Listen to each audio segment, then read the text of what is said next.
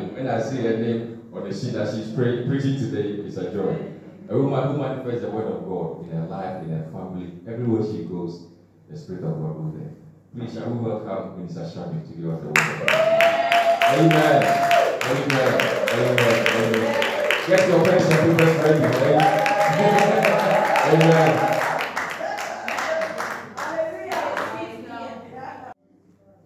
The title for my message this morning is Bread of Life, my daily bread.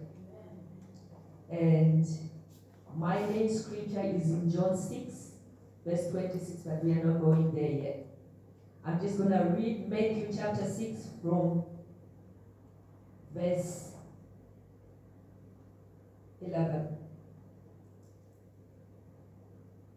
I'll start actually from 9. Matthew chapter 6, verse 9, it says, "Pray then in this way, Our Father, who is in heaven, hallowed be your name. Your kingdom come, your will be done, on earth as it is in heaven. Give us this day our daily bread." Verse 11 is more and more concerned about. It says, "Give us this day our daily bread." And Jesus was telling us that this is how we should pray. And when we pray, we should ask Him to give us this day our daily bread. I hope somebody has already asked Him to give you your daily bread this morning. The model prayer, talking about how we should pray. And God wants to give us daily provision. Daily bread for each day, on a daily basis. Not to carry the bread that I was given yesterday, no, but on a daily basis.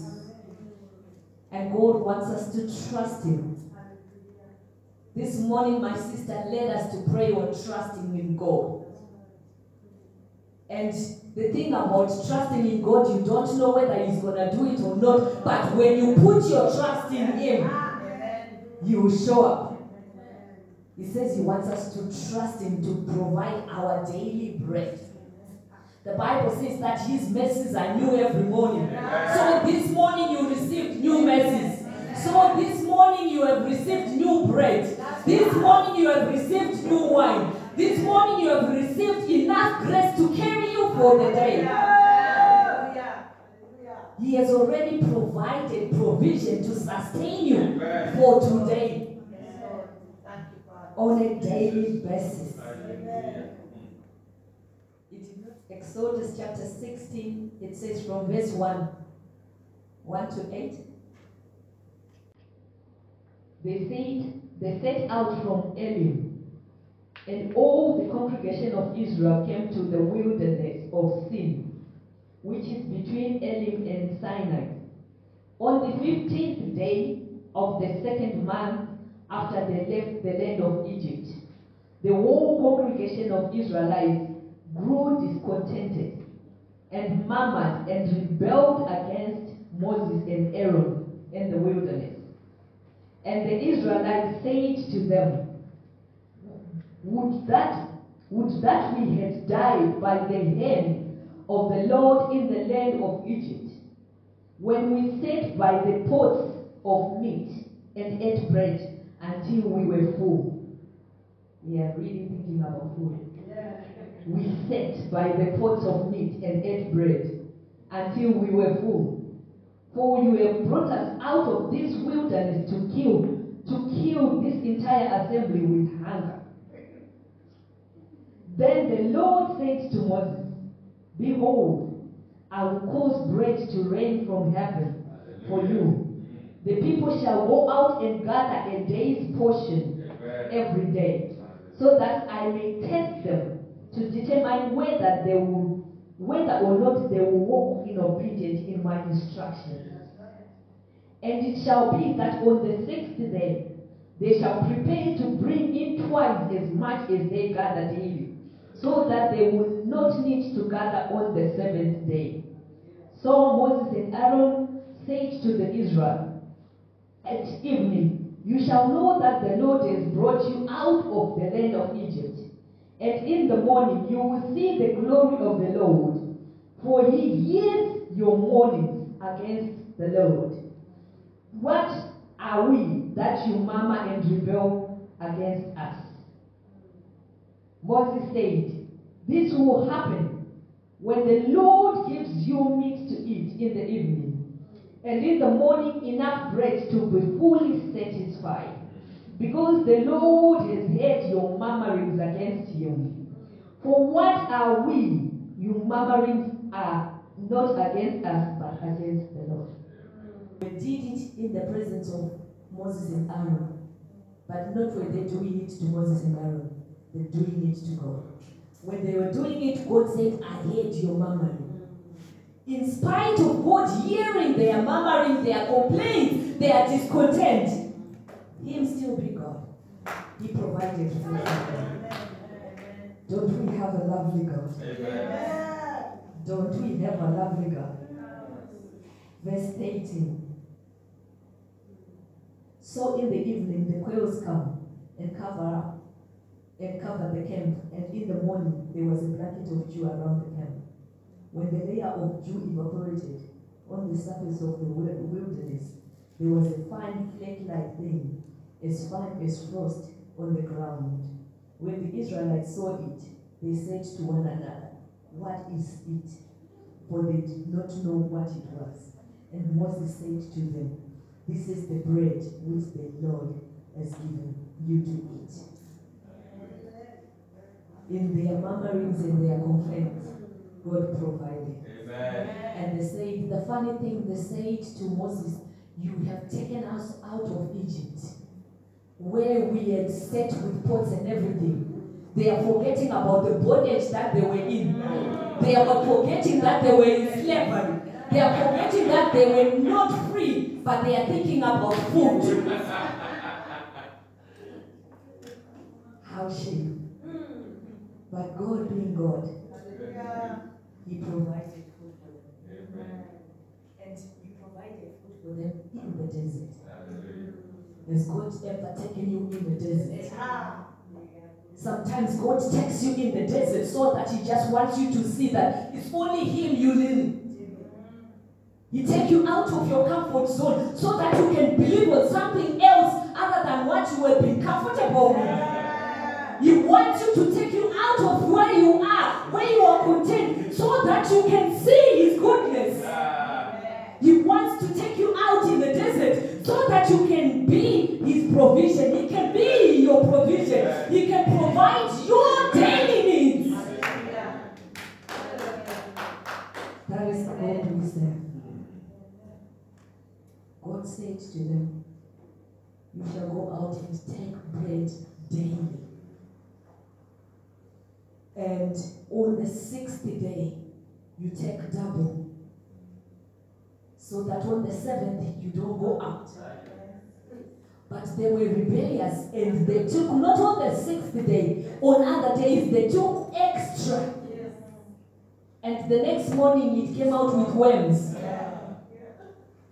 Can you see how God is gracious that when they take it, the day that they were not told, it had worms. But when they take it on the 7th day, it was as still as fresh. God does not want you to store bread for tomorrow.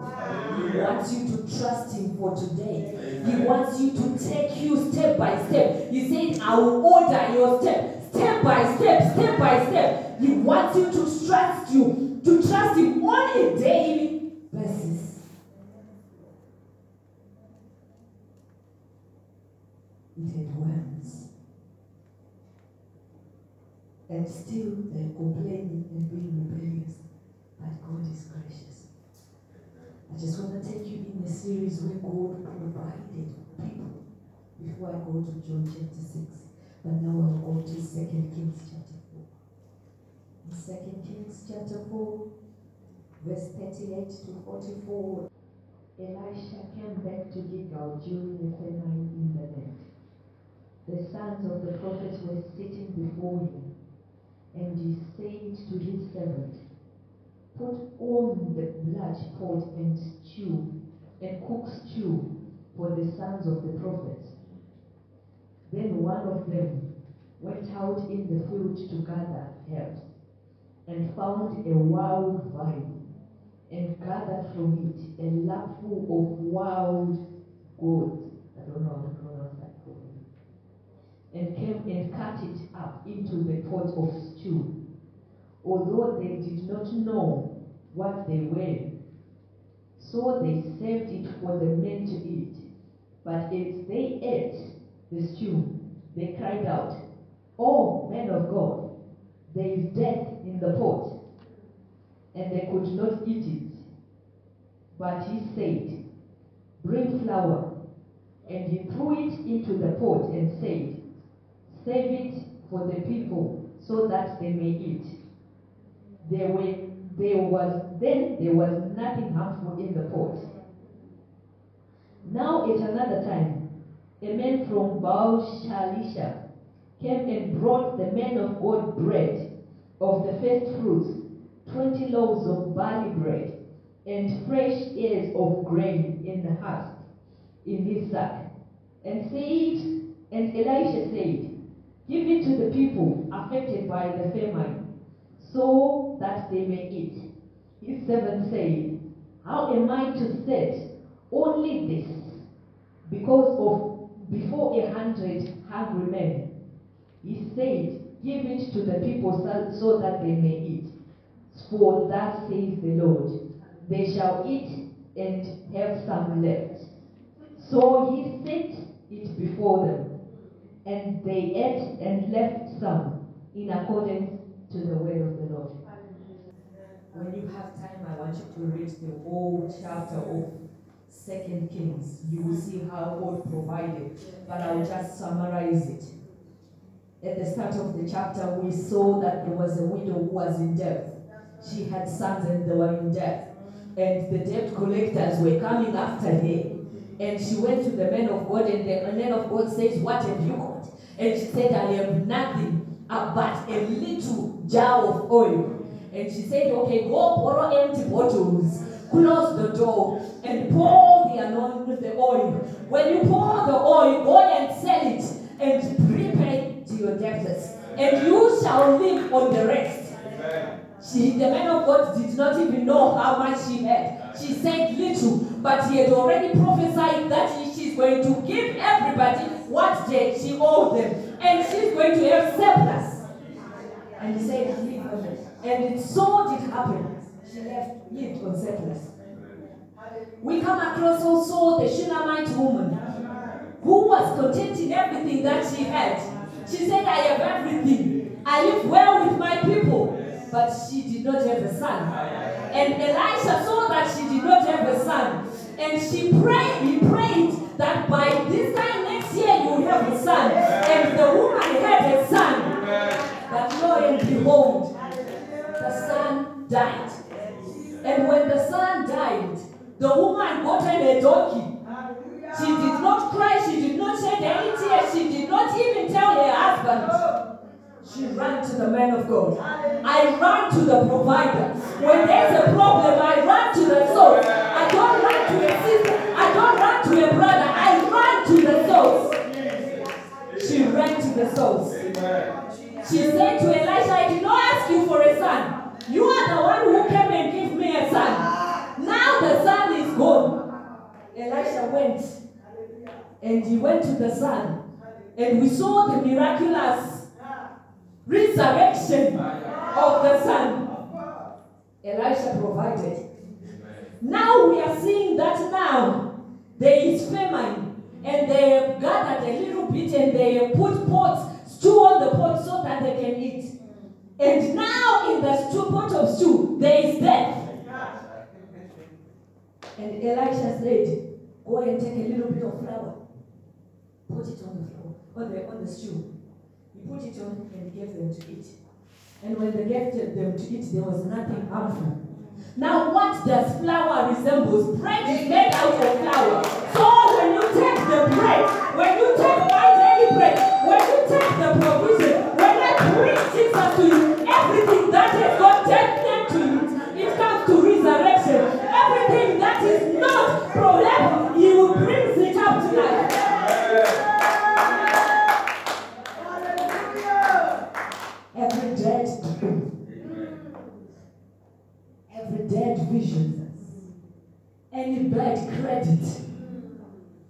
is it that you need? Bring it to Jesus. Bring it to Jesus. That naughty son, that school that is not working, that job, that immigration status, that marriage, bring it to Jesus.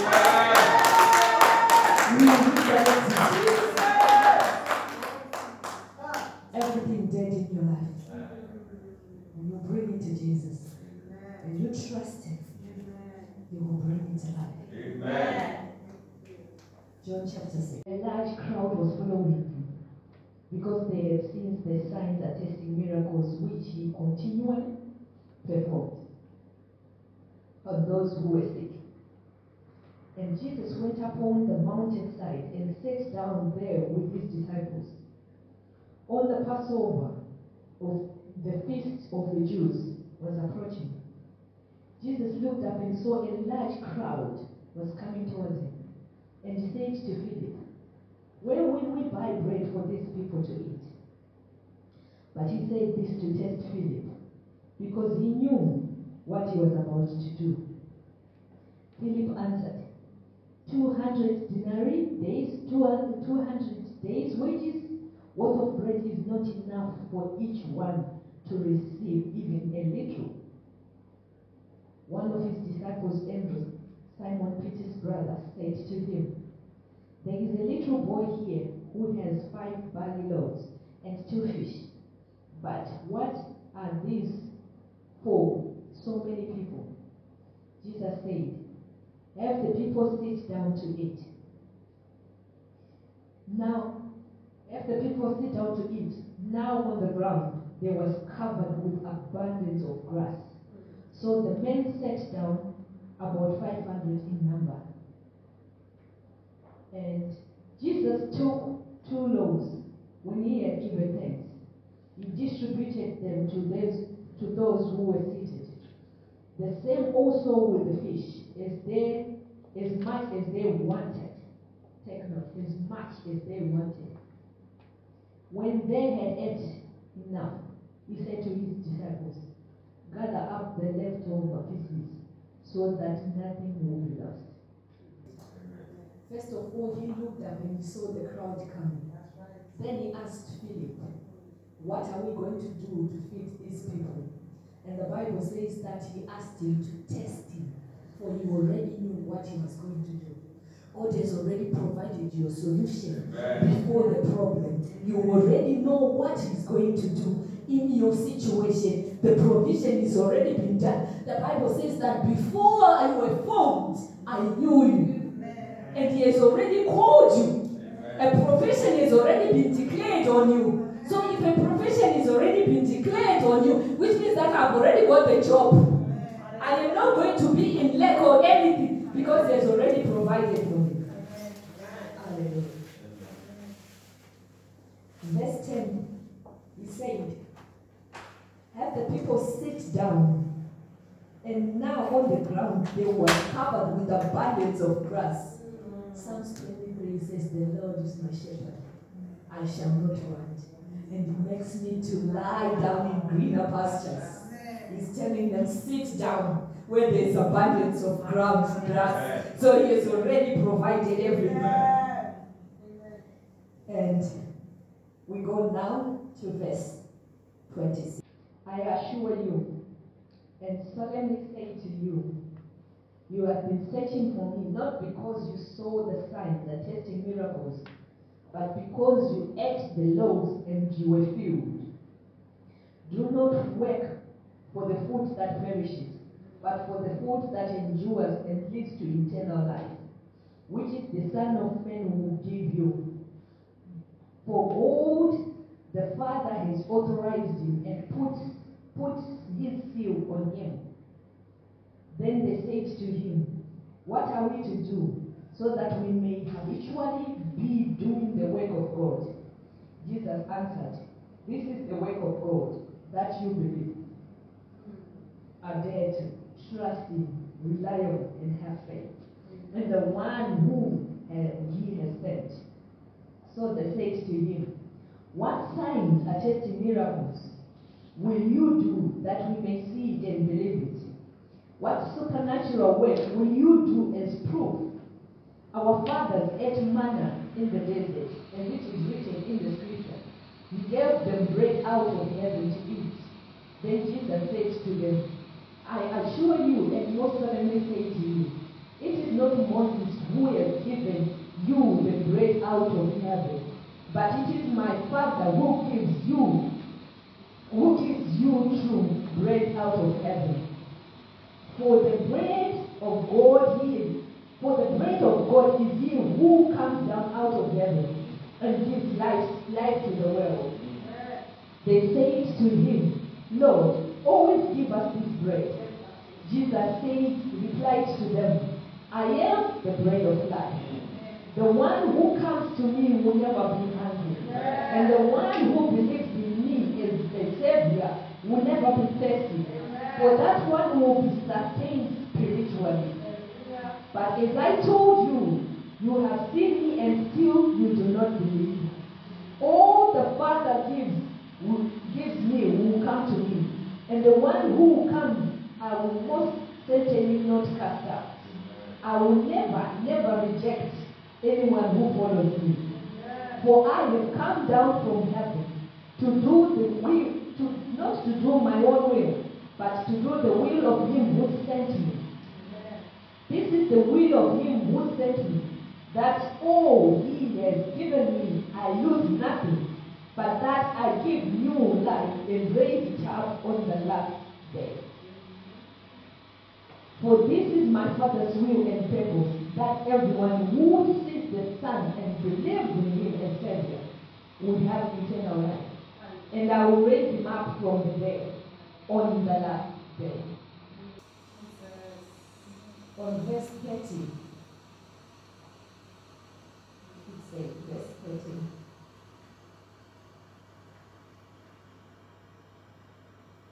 So they said to him, what signs attesting miracles will you do, that we may see it and believe it? What supernatural work will you do as proof? Our fathers ate manna in the wilderness. Amen. They are asking for a sign. They have just been fed out of 5 loaves and 2 fish, but still they are asking for a sign. The fact that God woke me up, isn't it enough sign? Yes. The fact that you have breath in your life, in your lungs, isn't it an enough sign? No. The fact that he has clothed you, isn't it an enough sign? But he's still asking, what signs shall we do as proof? I don't know how much proof you need, brother. I have got enough proof. Amen. And Jesus, verse 34, he says, they said to him, Lord, give us this bread. He had told them that, I'll read from 32. Jesus said to them, I assure you, most solemnly say to you, it is not Moses who gave you the bread out of heaven, but it was my Father who gave the true bread out of heaven. For the bread of God is he who comes down out of heaven and gives life to the world. And they say, what shall we do to get this bread? They are with him and still they don't recognize it. With everything that is happening, they still don't see it. The Bible says that blessed are the eyes that see, and blessed are the ears that hear. For many wanted to hear and many wanted to see, but they could not see. Blessed is your eyes and your ears if you can see him and hear him this morning. Blessed are you. And he says to them, I am the bread of life. I am. That's just stuck me. I am. We hear firstly in Exodus when God was telling Moses that go and speak to the Israelites and tell the Egyptians to let my people go. And you are saying, how can I go? Who shall I say has sent me? And he says, go and tell them that the I am has sent you. And now he's saying also, I am the bread of life. I am. And today God is telling somebody that I am whoever you want me to be. I am your provider. I am your comforter.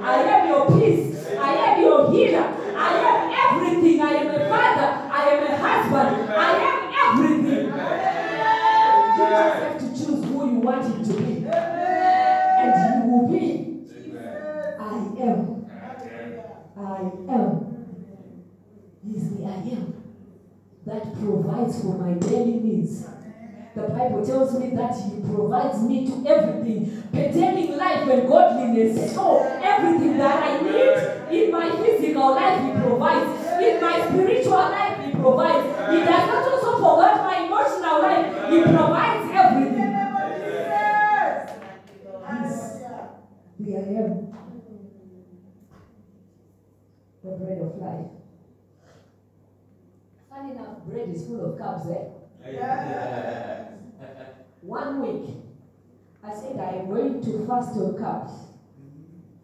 And I was eating things like soup, salads, and everything. By the end of the week, my whole body was in pain. And I was shaking. And I realized that, why am I in pain? Literally, to touch my hand, it was painful. I could feel the physical pain. Then I realized, oh, I haven't been eating carbs. Then I thought, oh, let me just add a little bit of salsa. I ate a little bit of salsa. The minute I eat the salsa, the pain go away. They said, I am the bread of life. It sustains our daily bread. I always want to stand here and proclaim what God has done in my life. Few months ago, I did a very thing that I called stupid then. I wake up in the morning and I went to work. I remember it was on a Monday. By the end of the day, I had resigned from work. I did not have another job. I did not have another income. I did not have anything. I just thought on my lunch break that, you know what, I've had enough, I'm going to resign. Amen. And I quickly went and put a resignation letter. And my resignation letter had 3 lines in it. And I went and I sealed it in and I put it in my manager's office. And then I came home. Now I'm thinking, have I done something good? What have I done? What have I done? Now, I'm starting now Googling to look at how do you write a resignation letter? I've already written it and left it. And then I realized that I had left and so many things. And I was like, okay, I'll rush quickly in the morning to go to work and take it out and write another one, proper one, and put it in. While I was driving, I was thinking deep in thoughts, have I done the right thing? What is going to happen? How is the mortgage going to be paid? How is the bills going to be done? Have you ever been like, you are in a prayer? I was praying. In my mind, I was praying. But I was also deep in thoughts. And while I was praying and deep in thoughts and everything, and I'm also driving. Women, we are so much good at multitasking. I actually muttered the words, Lord, I trust you. And then, by then I realized that, I'm actually praying. Subconsciously I am praying. But I'm also thinking about how things are going to be. And I said, Lord, I trust you. I got to work at 8:15. At 9:15, I received a missed call. And I was like, who's calling me? I don't have this number saved in my phone. The other person kept phoning and phoning and phoning and phoning. So I immediately went for my break. And I said, I'm sorry. You were phoning me. I don't know. Who are you? He said, Shamie, I have got a job for you. Wow. I said, what job? He started explaining it. And I said, okay, I'm at work. I can't talk right now. It's not good for me to talk about this while I'm at work. I will talk to you later. I went out. By the time I went for lunch, I had received 5 missed calls from different people offering me jobs. Now I had done what I thought was stupid, but not knowing that God was leading me. Now I have the problem now of what to choose now. I don't know who to go with now. And I was like, God, you have put me in this position now. Help me. God is our daily bread. The I am, like I say, he can be whatever you want him to be. Bread gives feeling. Yes. I don't know about you, me when I eat bread, it gives me feeling. It gives me strength and it gives me satisfaction. And Jesus is saying that when you come to me and bring me the bread of life, you will never be hungry and you will never be thirsty. So now he's not only feeling just my hunger, he's also feeling my thirst. So he's providing everything. He has already said that, oh, she's thirsty, let me provide for her. Oh, she needs that, let me provide for her. He's meeting all my every need, both physical and spiritual. And today God is telling somebody that I can be the I am that I am. I can be that break of life for you. And funny enough, sometimes we keep on going to places that does not satisfy us. We keep looking for things that does not fulfill us. We keep looking for things that does not nourish us. We go, there's somebody you go to, you got a person who you say, she's my to-go person. But she does not satisfy you. She satisfies you for a moment. So somebody say, if I can just play this game, I'll be okay. If I can just watch this channel, I'll be okay. If I can just go and work a little bit more and have more money, maybe I'll be okay. If I can just take this addiction, maybe I'll be okay. It can only satisfy you for a moment. Let us not take the mistake of replacing God with material things. Because when we do that and we take that, it only satisfies for a moment. And the next day I am feeling empty again. Then I keep on going to that thing again and it does not fill me. And I keep on going again. It's only filling me just for a moment. I don't know about you. Have you ever had cravings? Sometimes I had weird cravings. I go there and I say, you know what? I want something very sweet. And you go and take a chocolate. You eat a chocolate. And after you eat a chocolate, oh, I want something salty.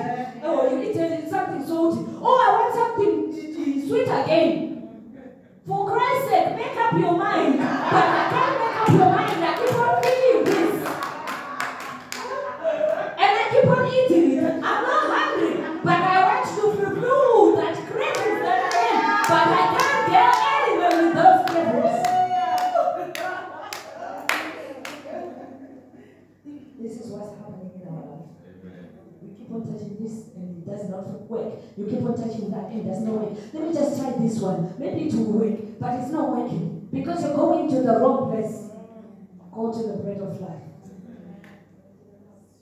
Jesus is the source. Do not confuse him with anything else. And you know bread, he says daily bread. In Matthew, he says, give us our daily bread. The bread is to be eaten fresh. Have you ever tasted bread that's just coming out of the oven? And you spread the butter on it and it melts on it. Oh.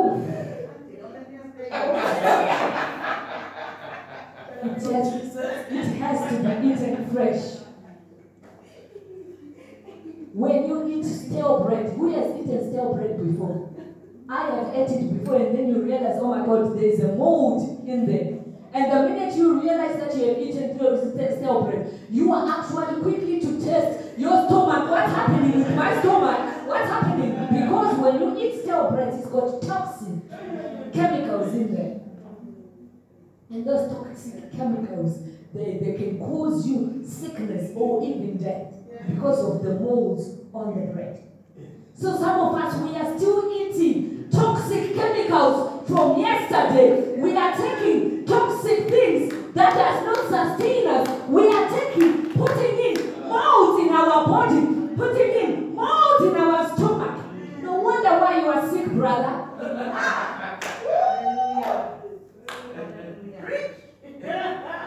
Be careful. It will lead you to death. All what God wants to do is just to give you a daily dose. Just fresh bread daily. Just a little bit of mercy daily. Just a little bit of strength daily. And you know the good thing about him is he knows the provision that you need. The last Sunday I came, my sister sang so beautiful. She made me cry. The previous night I could not sleep. I was crying, I was in tears, and I could not pray. I wanted to pray, but my heart was so heavy. And I couldn't do it. I just put music. Even the music was playing, but I was not getting anything out of it. And I woke up early and I come to church. And she said, she was singing about what I was feeling. Every song she sang, it was what I was feeling. When I left this place, I felt good.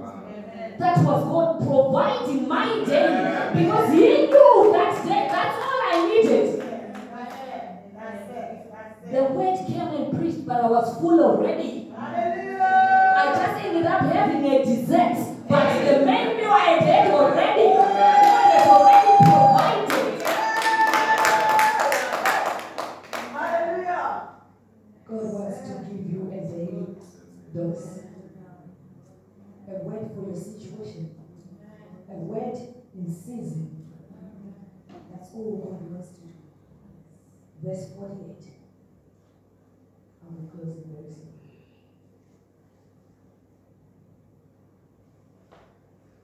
Verse 48 it says, I am the bread of life, the living bread, which gives and sustains life.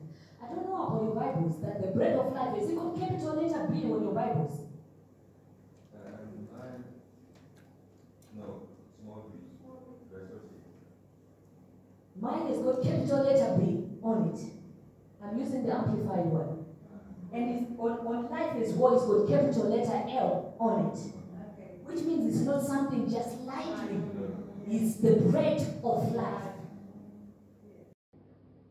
I am the bread of life, the living bread, which gives and sustains life. Your fathers ate the manna in the wilderness, and they died. This is the bread that comes down out of heaven, so that one may eat of it and not die. I am the living bread that comes down out of heaven. If anyone eats of this bread, believes in me, accepts me as Savior, he will live forever. And the bread that I will give for the life of the world is my flesh, my body. Then the Jews begin to argue with one another, saying, how can this man give us his flesh to eat? And Jesus said to them, I assure you, and solemnly say to you, unless you eat the flesh of the Son of Man and drink his blood, unless you believe in me as Savior and believe in me as the saving power of my blood, which will be shed for you, you do not have life in yourselves.